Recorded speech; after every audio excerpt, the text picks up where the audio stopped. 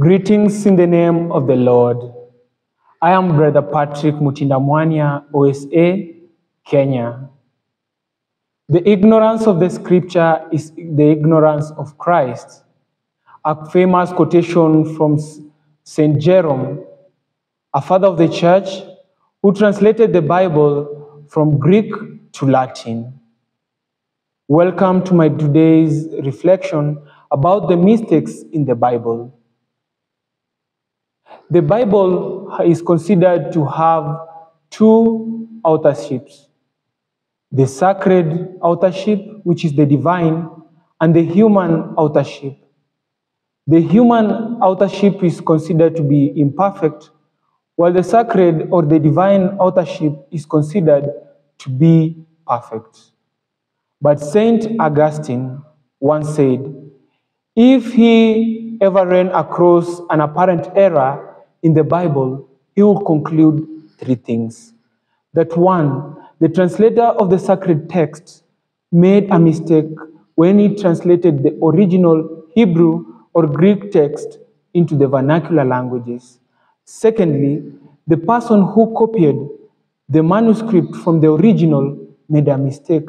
And thirdly, he as the reader is misinterpreting the text and is not using the author's intended meaning.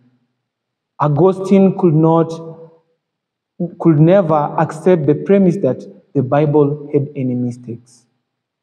And this idea of the Bible not having mistakes is known as inerrancy. No one denies that there is some difficulty in the biblical text, original written in Hebrew and Greek. The Old and the New Testaments were copied by hand. Most inconsistencies and irregularities in the Bible are human errors and not from the original sacred authors. But human translators who had hand-copied them from the original or from the copies misspelled words, and wrong numbers can be found in many manuscripts. Today, computers run spell checks, but then you had to use a human editor. These copied texts were then translated into various languages, such as Latin, English, Swahili, and even our local languages.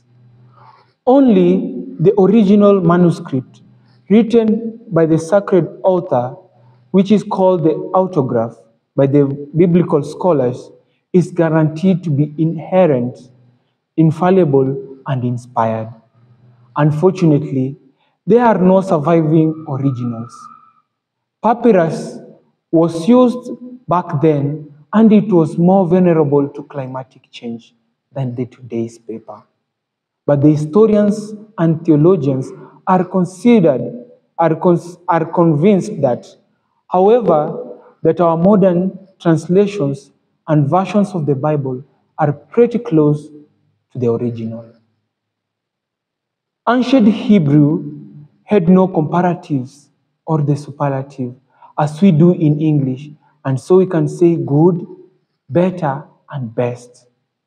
So they used hyperbole to make a point, and it was intended to be not to be interpreted literally.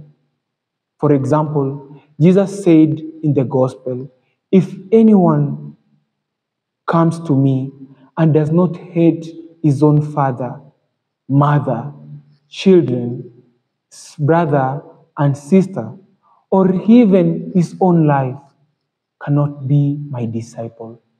Luke chapter 14, verse 26. If literally interpreted, a Christian could have to hate his mother and father. Yet the commandments say we must honor them. Without a comparative, therefore, ancient Hebrew could not say what we can say in English, that is, to love more than. So it had to make an almost absurd exaggeration. Matthew chapter 10, verse 37 uses the Greek concept when it says, he who loves the father and mother more than me is not worthy of me.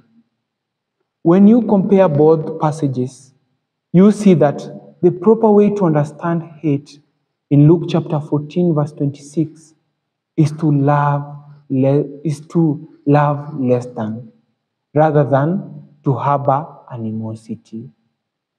Thank you, and God bless you.